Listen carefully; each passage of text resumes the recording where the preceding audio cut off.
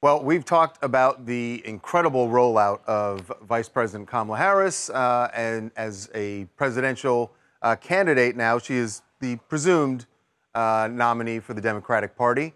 And, you know, we've talked about what does she have to do while her first few rallies have been really successful. Huge turnout, and people on the Democratic side have been very happy with the way she's presenting. What happens going forward, though? Because there's the excitement now, but as we get deeper into the campaign, what is the path, the strategy to actually win this? The other part of this is figuring out who her running mate is going to be. You've seen a pretty impressive list of possibilities for her to choose from. By the way, there were polls taken, a poll taken, where they polled Democrats to see who they wanted. You know who the top person was? I haven't seen the latest poll. It was Pete Buttigieg. Really? Yeah. Wow, 21%. If we could speak to Pete Buttigieg, that would be kind of cool. Ask and you shall receive. Wow, you're that good, Harvey. Joining us right now, possible VP with Kamala Harris is Pete Buttigieg. Welcome back to TMZ Live. How are you doing? Good to be with you. Thanks for having me. It's really good having you here. I've been watching you a lot. You have been making the rounds. Let's start with this, because I don't think I'm going to get a direct answer on this anyway. What are the qualities that Kamala Harris should be looking at in a vice president?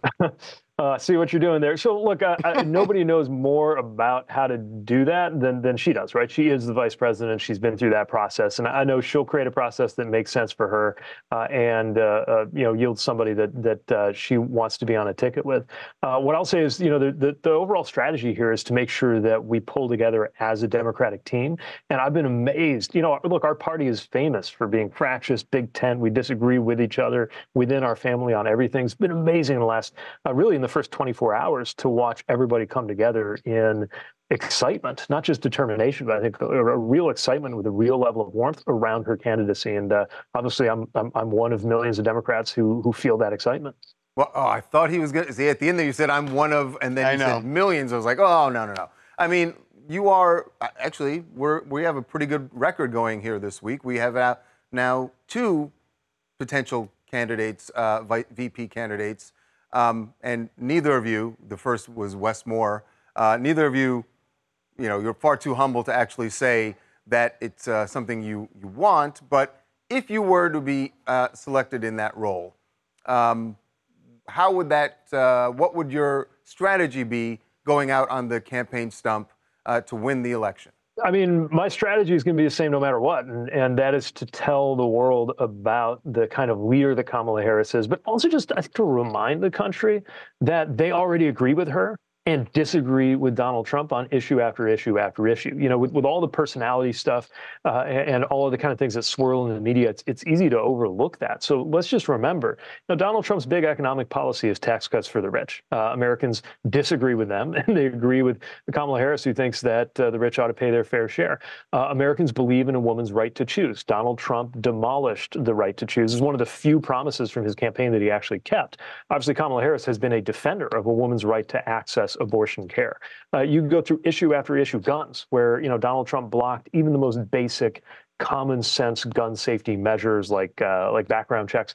She's somebody who understands, partly as a former prosecutor, the importance of making sure we have some kind of common sense gun safety law to save lives. So on issue after issue after issue, and I know there's more to politics than policy, but I think we just got to remind everybody that they already agree with us on the big issues. And now that President Biden made this really selfless and extraordinary choice to focus on his presidency and relinquish the nomination, that creates these next 3 months, this short but important window for Kamala Harris and everybody who believes in her, which certainly includes me, to get out there and tell the world why. Brings us to something that we've been talking about this morning. I really want to get your take on this, that I don't know if you saw this, but Joy Reid made a statement that was basically said that if you're black and you are not supporting Kamala Harris, you're weird. Weird was the word she used. And then there was a comment about Amber Rose and said she should see herself out. We don't want her. Do comments like that I don't know. I know how it landed on me, and that it basically it felt like she's saying every single black person has to agree on every single issue, and I just feel like that's offensive in some way because we're not monolithic. Just like all gay people aren't going to vote the same way, all black people aren't going to vote the same way, all Jewish people aren't going to vote the same way, all white people aren't going to vote the same way. Yeah, and I certainly remember when I was running for president, I didn't assume or expect that for example, because I'm gay, that everybody who's gay is just going to automatically agree with me and think I ought to be president. And one thing that I noticed, and I think bears mention about Kamala Harris, is right. Even when the president of the United States gave her his backing, even when it became clear that everyone who anybody guessed might have competed against her quickly said that they want her to be the nominee too, and endorsed her. The first thing she came out and said wasn't, it's been given to me, I'm going to go do this now. She said that she wants to win and earn the nomination and the presidency. And I think the way she's talked about earning it means that she doesn't assume that any, every Democrat or everybody who looks like her is going to automatically going to be on her side. But just as importantly, it means you don't assume anybody's going to be against you. I think we have an opportunity. Yes, there's going to be a responsibility to earn the votes of people who you might expect will be with us, but you can't just go assume that. And there's going to be an opportunity to reach out to people who you might guess might not vote for her, but we shouldn't assume that either. So today, Benjamin Netanyahu is speaking to Congress, and Kamala Harris is not going to be there as president of the Senate. And I know they said this was a scheduling issue. A lot of people think it really isn't scheduling. There is a real tightrope that the Biden-Harris administration is walking. There's been a lot of criticism over Israel, and this is more avoidance than schedule. To that, you say what? My understanding is she's going to speak with him directly. And of course, I'm not privy to that conversation. But what I know is that her values have been incredibly strong, both in making sure that there is support for Israel's ability to defend itself from things like terrorist attacks, and an insistence on the protection of civilian life. And I think what she has been really clear about, and will continue to be, is that there has to be a response and an end to the humanitarian catastrophe that's going on in Gaza, and that can and should be compatible with principled support for an ally of our country that came under attack the way that they did. You're probably not going to answer this, but I do have one other thing because it's just been on my mind. You are the leading candidate among Democrats right now to become the vice presidential nominee. That ticket would then be a black woman leading it and a gay man as VP. That is a seismic change from what I grew up with.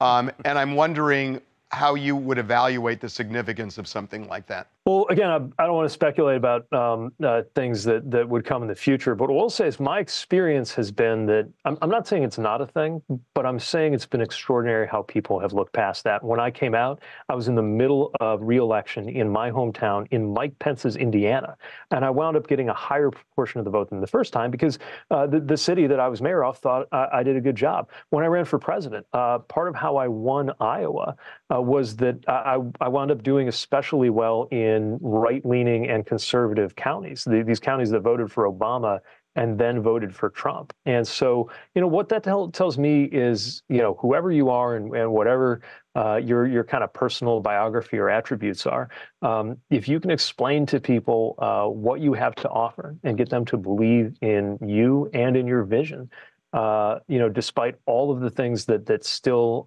stand in the way of fairness in this country, the truth is it's extraordinary what people can and will do. I've been watching you, and you're so strategic, and the way you're doing this is it's fascinating. So we really appreciate you coming on here. Well, thanks. Same here. Appreciate you guys. Thanks for having me on.